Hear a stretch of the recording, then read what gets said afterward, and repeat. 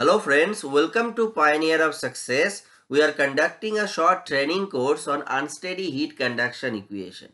So far we have talked about the physical significance of this particular equation. We talked about the analytical solution, and in relation to the analytical solution we talked about Fourier series, orthogonality and other related stuff. In this particular video we will initiate the discussion on numerical solution. Numerical solutions are very robust and useful in engineering and applied science applications because there are many equations which are not solvable analytically, but we can actually solve it numerically, and this is very easy to solve because of the advent of many computational techniques and high level computing methodologies. Today we will be focusing on explicit method for the solution of this numerical solution of this particular equation, and we will show the solution with Microsoft Excel so that we can understand every bit of the calculation. It will give the visualization for the solution and it will be easier to proceed with other methodologies. So without any further delay, let me talk about the content of this particular video.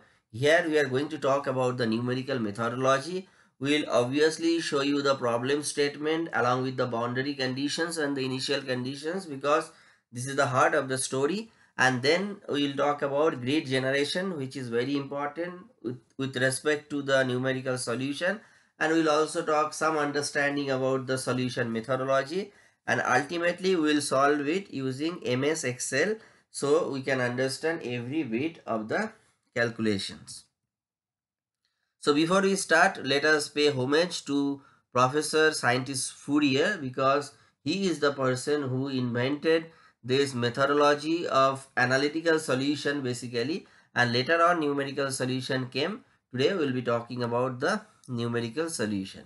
So this is the equation we are going to solve here, and we have talked many times that this particular equation has a first order time derivative and the second order space derivative, and we are confining ourselves in one dimension because of the simplicity, because this is the initial level of training, and then we'll talk about the complex three-dimensional problem. So this particular problem is given graphically.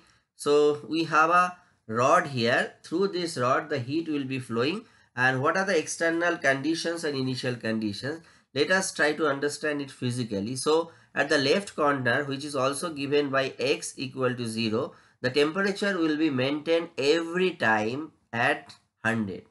I have not taken any unit for the simplicity, say 100 degrees Celsius. So at this point, at any time, the temperature will be 100. So at initial time, the temperature is 100, and maybe after 10 seconds, 20 seconds, temperature will always remain as 100 degree. So this is one of the boundary conditions because at this boundary we have the temperature 100. Now let us talk about the initial condition. Initially the entire rod except x equal to 0 will be kept at 0 temperature. So this is the initial condition because we are defining the situation at time equal to 0 for all x except x equal to 0. Now, as you know, this particular equation has second order space derivative. So there should be two boundary conditions necessary to define the physical problem completely.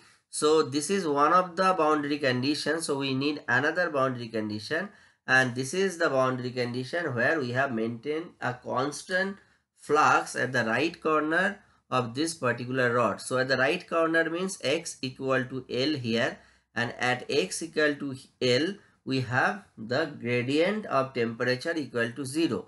So we will be exploring this boundary and initial conditions in order to solve the temperature profile along this rod. So temperature profile means we look for temperature at different points on the rod, and those temperature will be solved for different time steps.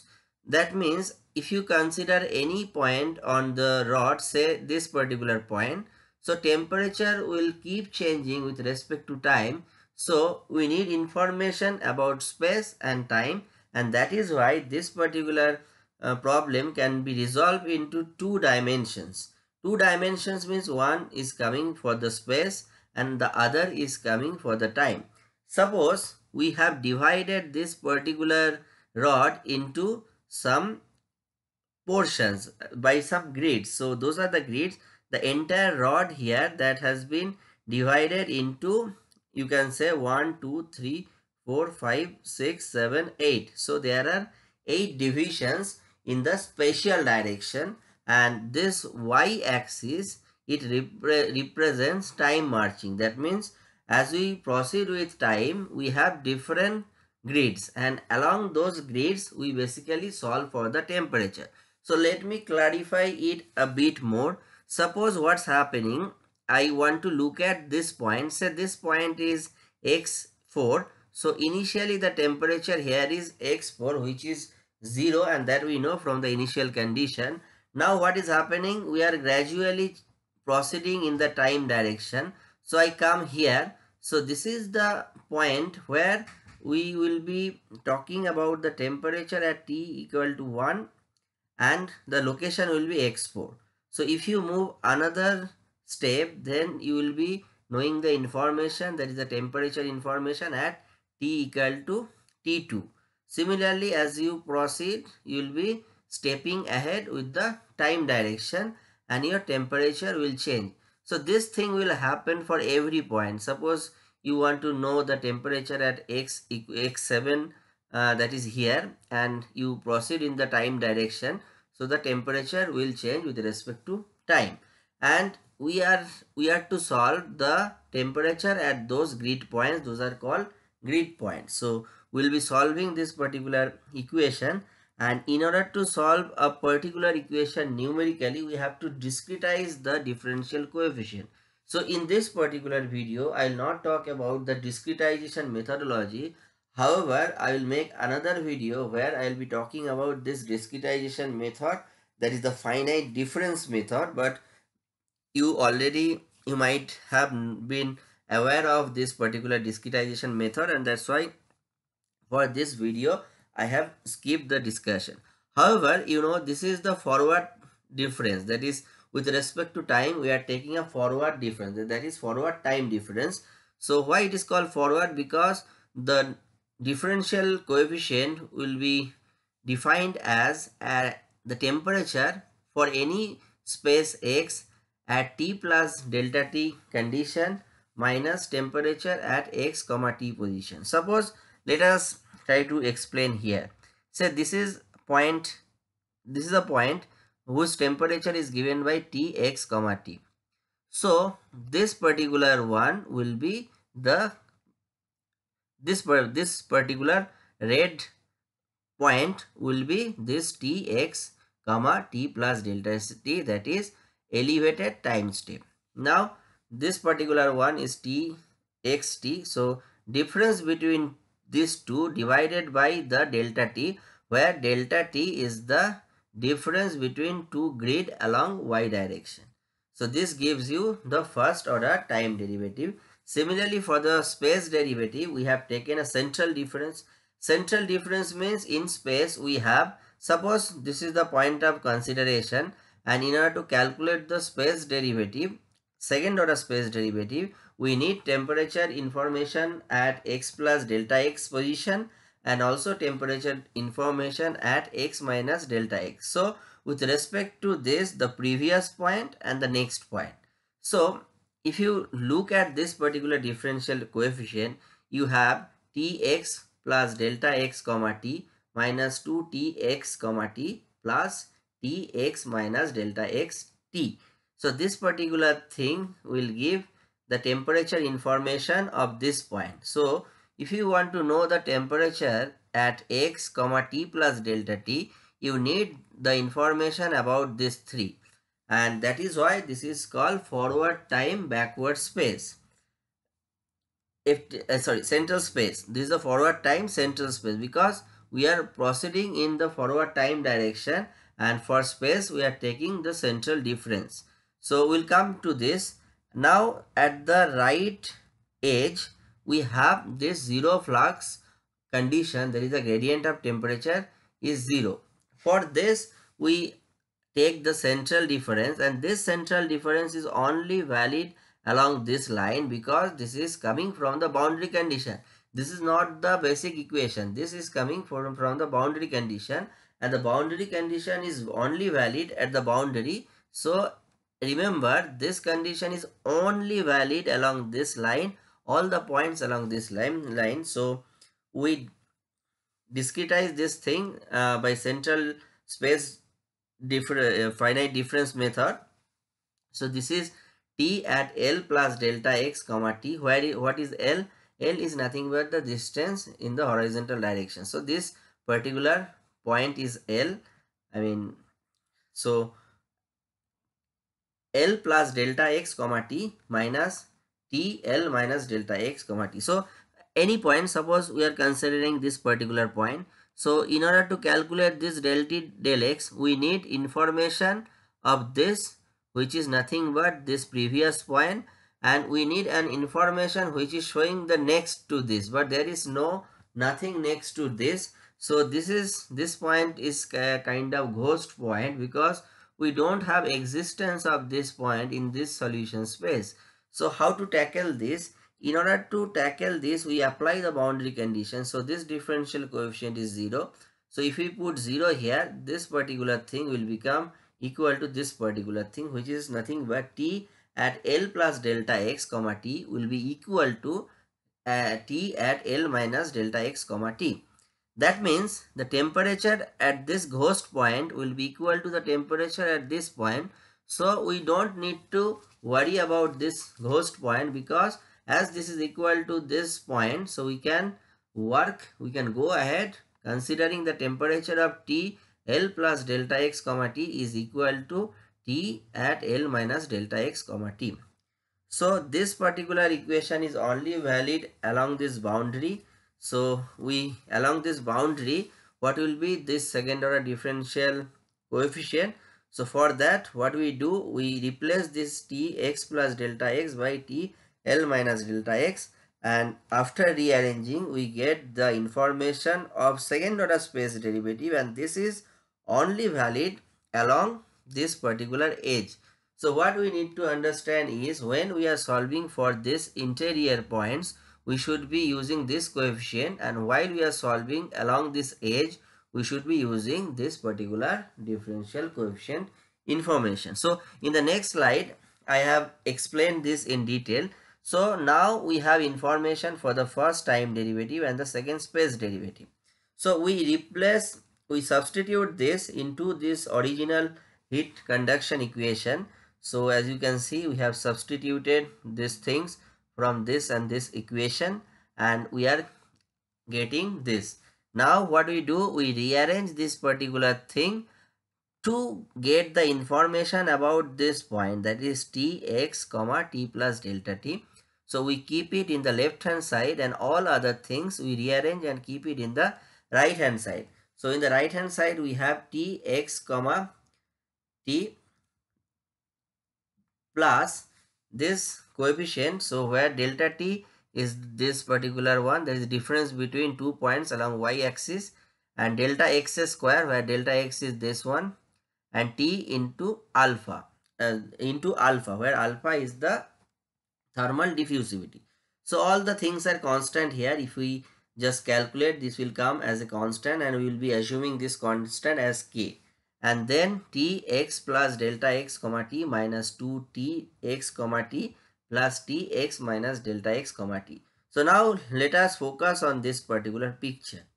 So what we are going to calculate? We are going to calculate temperature at an elevated time step, that is the red line. So we want to calculate this temperature. In order to calculate this, we need information of 3 points at a lower time step, which is t.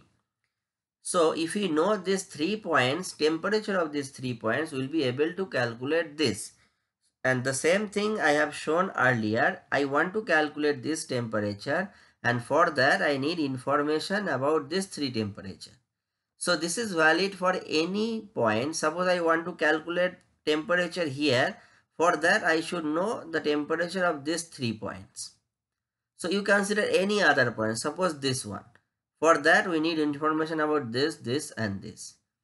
And that is why the scheme is given like this, and this schematic is very important when we are solving for this FTCS. This is called FTCS because forward time central space. We have taken the forward time coefficient and the central space, and that is why this is forward time central space. Now one important thing I wanted to show here is we need to solve for the interior points. Interior points mean those points. You want to have the temperature here, here, here, here. So those points are interior points, and for the interior points you have this particular equation.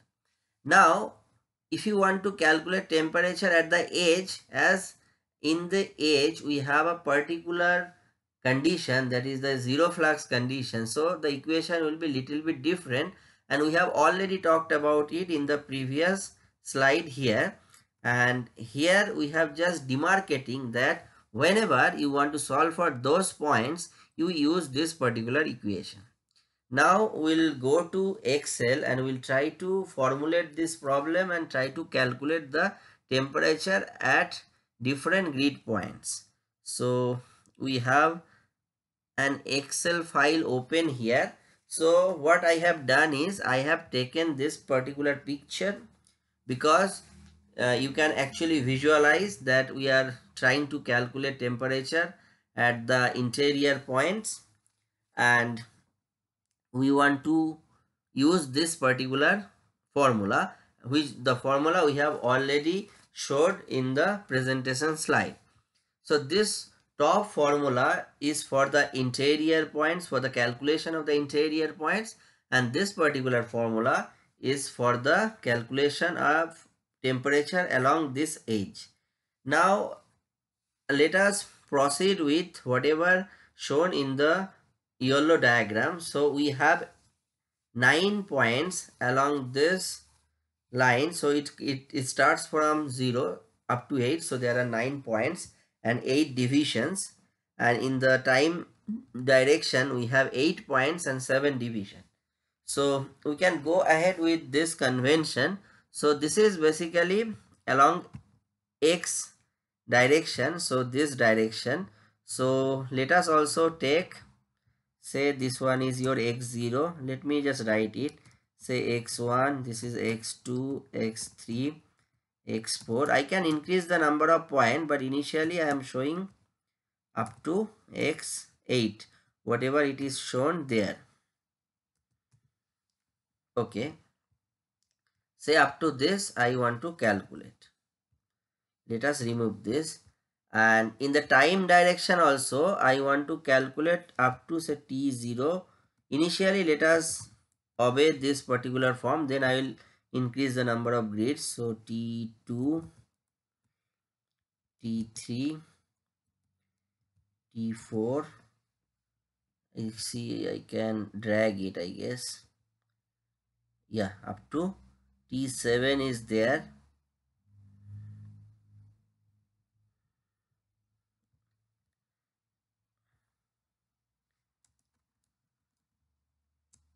Okay, so those t I have given some numerical value, say t equal to 0, then 0 0.001, 0 0.002 up to 0 0.007. So we want to calculate the temperature in those grid points. Now let us put the boundary condition. So what were the boundary condition? Those were the boundary condition. At x equal to 0 and time equal to 0, the temperature was 100.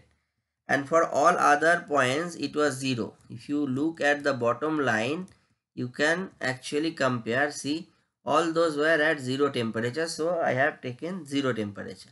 And along this line at x equal to 0, for any time the temperature was 100 everywhere.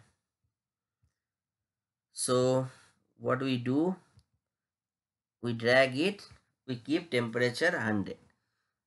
Now along this line we have a special boundary condition, so we keep some color for this line, and those are the interior points, and this interior point we keep some other color.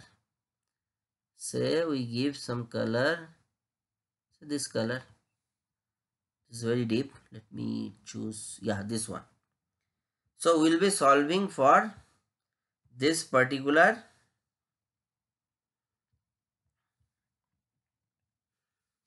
interior points. So let me make some border. Yeah, those are the interior points and those are the right edge where we have this flux condition. So initially we are solving for this many grids and then we'll expand this and we'll solve for more time. So for this particular one, so now let us look at this particular point. If we want to calculate the temperature at this point, we need information of temperature along at this and this. If you visualize the diagram which I have shown, so for calculating temperature here, we should know the temperature at here, here and here. If you look at the temperature at these 3 points are known. Here the temperature is 100, here it is 0, again it is 0. So we have information of these 3. So we can actually calculate temperature here. Then what about this point? Once we come here, then we have information along these 3 points. So again we can calculate the point here. Similarly, all the points along this line can be calculated. Now once all the points are calculated, now I reach here. So again, in order to calculate the temperature here, I need information of this and these 3 points. So information at these 3 points are known, so you can calculate this, and thereby we'll be keep doing and we'll reach for I will actually complete calculation for each grid points. Now let us do it. What is the formula? Before using the formula, we have to calculate this coefficient. This coefficient is nothing but delta T alpha by delta x square. So what is my delta x? If you see, I have taken delta x equal to 0.1 because delta x is nothing but difference between these two. So 0.1 minus 0.0, which is 0.1, and the difference between two time step is delta t. So here delta t is again 0.001. So what I have done is I have calculated this. So I can again calculate for you. So k is nothing but this coefficient, and this coefficient is your delta t. This is your delta t by delta t into alpha. So alpha I have taken as 1 for the time being. So let me put it inside a bracket for better understanding. So by what? By delta x square. So this is delta x to the power 2. So if we enter, so we get this 0.1. So k is 0.1. Now come here. So if I want to calculate temperature here, I need information at this point and this point. We have those 3 points. So this temperature is equal to, follow this particular formula, Txt. So my Txt is this point. Then you need to put a plus sign, then this temperature, this coefficient k, and this k is constant for all the grid points, and that's why we'll take it as a constant. For taking it constant, you should put dollar symbol before and after the letter b, and if you do it, it will fix the value. Then what we have? Then we have a multiplication, and inside a parenthesis, what we should put? We should put this information, t at x plus delta x. So if this is x, the next one will be at x plus delta x. So we have put then minus 2 into t at xt. So t at xt means this particular temperature, plus t at x minus delta t, x minus delta x. So this is the previous point. So this point. So this formula is done. I press enter and it will calculate 1 minute. This is D9. Your D9 is 0 plus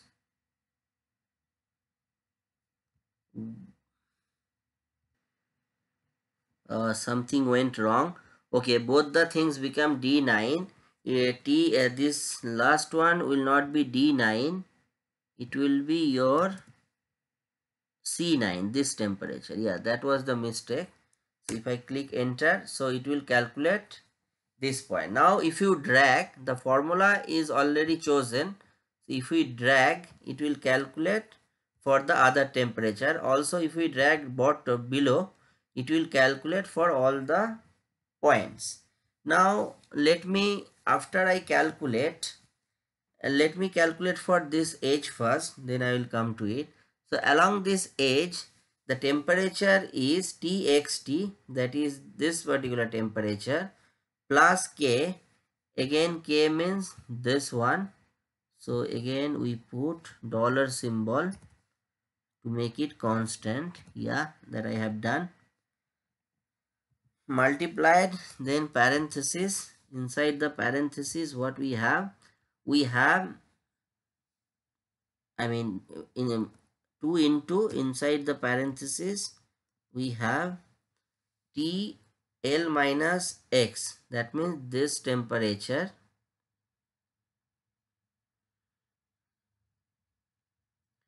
this particular temperature, and Txt minus Txt means this particular temperature. So then what I do, I drag it. So I get information. Yeah, I get information about all other points. So now what if I do? So up to this temperature is calculated. Now we can proceed for higher time steps. So if we just drag it similarly, so we'll get temperature information for higher time step. Now this particular one we can actually drag, and we can see we get temperature information. So you can drag as much as you can in the time direction, but not in the space direction, because in the space direction we have fixed this edge. So in the space direction we cannot proceed further, but in the time direction we can proceed. And let me plot temperature at a particular location, say x5, how the temperature is varying with time. So let me plot it. You can see, you can visualize what is happening. Initially the temperature was 0, and then gradually the temperature is increasing, and the temperature should increase for all the points and with a varying magnitude. So if we try to plot, I mean, all the lines, if it is possible, let me check whether it is possible in a surface plot or some other representation. Let me check. Yeah, it is possible. So you can see the temperatures are growing like this gradually. So at all the points the temperature will rise. So this is the maximum temperature rise, and this is this particular line, and the next one would be this point x3. So you can see as I am clicking on, so as you move away the temperature will die down, and this is what it is happening. So here we have shown how exactly you can calculate. Now if you have any confusion with the drag, because I have calculated at a single grid and then we have dragged, because in Excel there is a formula. If we have similarity we can drag, but you can check actually. If you take any arbitrary, say this particular location, let us look at the formula. So we are calculating temperature at this location. So we should know temperature at the bottom lower time step. That means these three temperatures should be required. So let me check the formula. So this particular cell is your G. You can see G19. So 19 G19. So for G19 you are having G18. So this temperature, yeah, this is required, and we know this and this also required. And H18, so your H18 is this particular temperature, H18, and your F18 means the previous temperature here. So if you look at this three temperature is there in this particular one. So you check anywhere. Suppose this one, for this one if you see this is H24. So for that you need this one, that is H23, L23 and your G23. See, this is H23, you have L23, you have G23, you have H23. So all the points we have the same equation. For the interior points and for the exterior, for the edge we have a different equation which is given by this one. So this is how we actually solve for temperature profile. Now one point is why we call it explicit method. This is called explicit method because in every cell we are explicitly calculating the temperature, because we don't we have information about the other points, so we are able to calculate temperature gradually one by one from the information of temperature at the other points. So we don't have any problem. Explicitly, uniquely you can solve for every cell, and that's why this is called an explicit method. And one more thing I should talk about which I have missed, that is there is some thing about this coefficient. There is some important thing about this coefficient. This particular coefficient should always be less than 0.5 in order to have the stability. So this FTCS is not stable everywhere. If this coefficient, this constant is less than 0.5, then only you can use this one, otherwise this is not usable. So this is the stability criterion. So as we progress with this particular course, we will be talking about the stability also. So this particular course will be helpful to you. But in the next lecture, I'll be talking about how we can code in Python or MATLAB. So I'll prefer to use Python because nowadays people use Python more. So we'll try to code this particular thing. The knowledge which we have gained from this Excel file, we'll be using this knowledge to implement a code in Python. I mean, the idea is from this knowledge, if we implement the code, then you can also visualize the code, what is happening in the background of the code.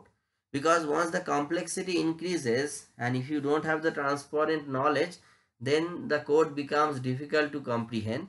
And the idea of this particular course is to understand all the things step by step manner, so we have a clear cut information. So I hope this particular series is being helpful to you. If it is so, please subscribe to us to motivate us for making more videos. So I stop here. Thank you.